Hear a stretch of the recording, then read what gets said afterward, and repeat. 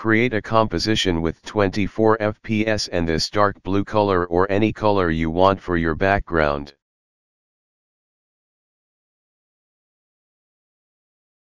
Let's start off by creating a text layer. I'm using the font called Clip, and I'll leave the link to this font in the description. Now duplicate this neon layer twice by pressing Ctrl and D twice. Select the first neon layer, then right-click and go to Layer Styles, Bevel and Emboss. Open Bevel and Emboss, change highlight color to gray.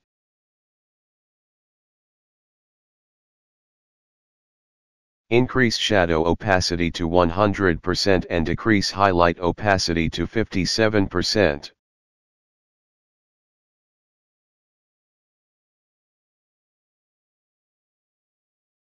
Then apply a fill effect on this layer.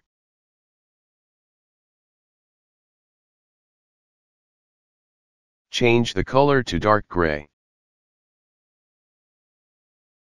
Finally add a drop shadow, then we are done with the first neon layer.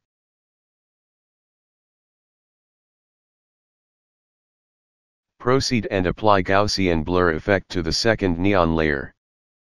Increase the blurriness to 150. That is all for the second neon layer.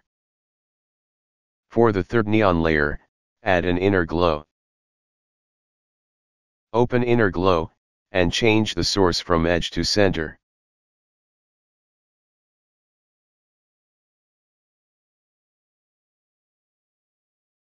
And also add a glow effect.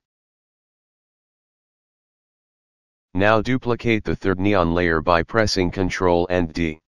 Delete the glow effect of this layer.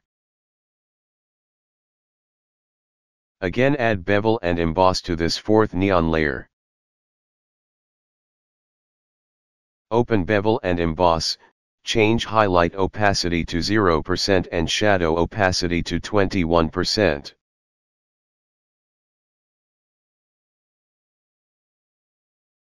Then open inner glow, and change the opacity to 50%. Now for the flickering motion, select neon 4, 3, and 2 at the same time by holding Ctrl and click on them.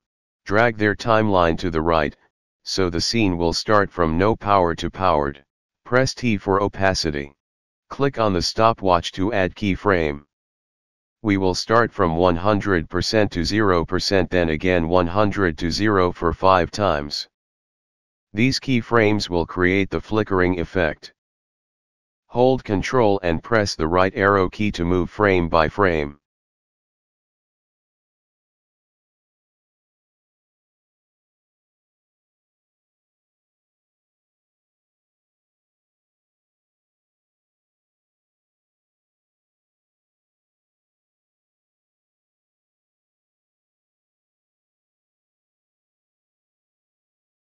Then select all of the keyframes and press F9 to ease them. Unselect all layers, then hold Alternate, and press on the stopwatch of each layer to add a code to enhance the effect. Don't press Enter, just hold Alternate and click on another watch to type in another code.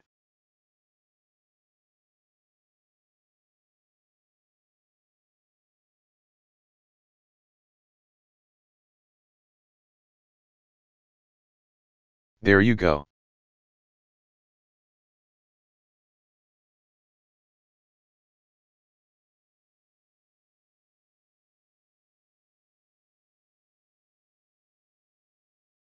The final step is to add the sound effect. I will put it in the description with the font as well.